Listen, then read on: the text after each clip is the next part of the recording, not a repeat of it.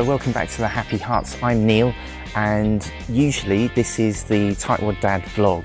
It's a place where we try to be happy with what we've already got. But today, that's really true. I'm going to be really happy with what I've already got because I've got these. These are the Urbanears Plattan2 headphones. They are all over the ear. I can't hear you. They're an all over ear headphone. Look, you can even twist them around. One of my most popular videos on the channel, bizarrely, is me unboxing these very headphones, the Indigo Plattan2 Urbanears headphones, not the Bluetooth ones. They're corded, they've got this wire and it detaches as well. Anyway, this video, it's got so many views. You can see it playing now, where actually I'm doing an unboxing of the Plattan 2 and comparing them with the Plattan 1. Now, I've been using these headphones every single day, and I only realised the other day that I've been using these daily for 2 years. So I thought I'd do two things in this video. One is to show you how the Urbanears Plattan 2 headphones look after 2 years of daily use. I'll give you some close-ups in a second, but also compare them with a brand new set of Plattan 2s. Ah, look. See how beautiful and clean and stitched they are. And I've been using these every day for 2 years. But they've held up, excuse me, they've held up really well. And I just want to show you which ways they've held up and which ways they have probably deteriorated over 2 years. But anyway, this is what the box looks like. I actually got these new Plattan 2s for my long-suffering wife to help drown out me next to her. Wow, they feel different. There's no Netflix account that can compensate for having to live with me, I don't think, but these sort of drown me out most of the time. They're slightly different in a number of ways, and I've only just noticed a few of the differences now, and I wanted to go through those with you.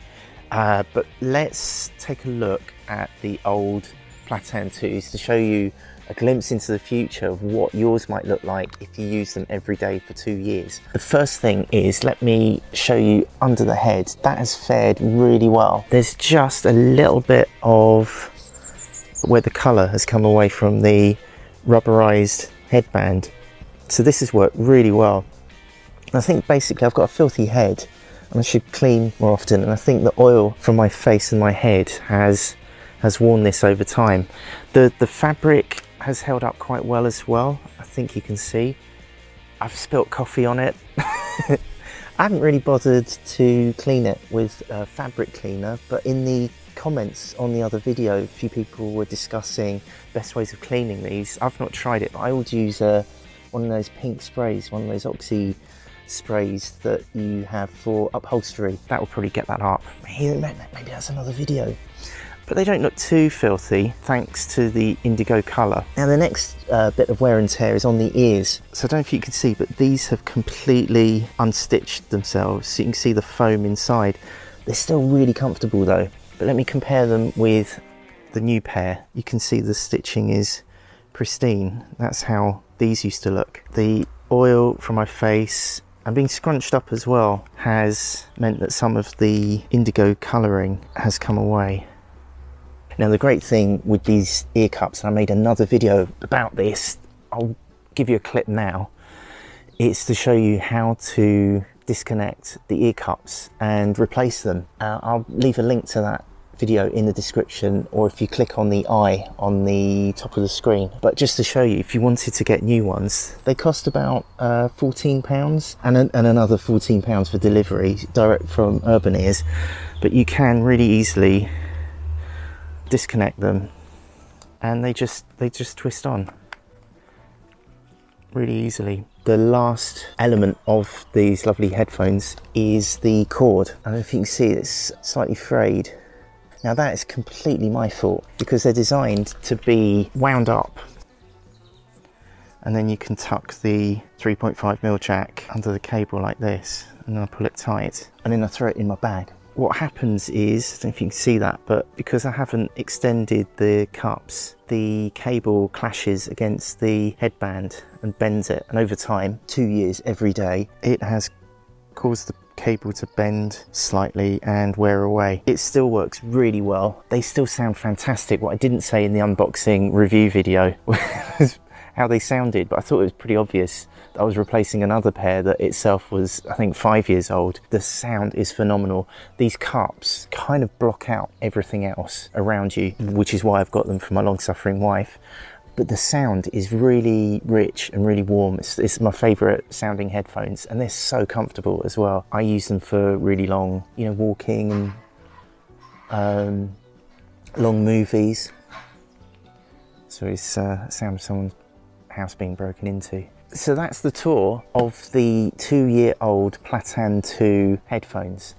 But look at this. These are dark grey headphones. I'll just give you a comparison of the colour. There are some differences between the two, and I can see one immediately when I do this. The new headphones, they have some kind of magnet attachment. So where the ear cups meets the headband, Urbanears calls this a flexible 3D hinge. There's a magnet, so they snap shut like this. And then to fold them up, you just break the magnet. Like that. The other big difference that I've noticed, in fact, I think it's the only other difference, it's identical in all other respects, is this. This is how the Plattan 2 jack has fared over 2 years. I'll put it over my head. There we go. Oh, that's a nice focus. I don't think you can see, but the top of the L-shaped jack has worn away over time.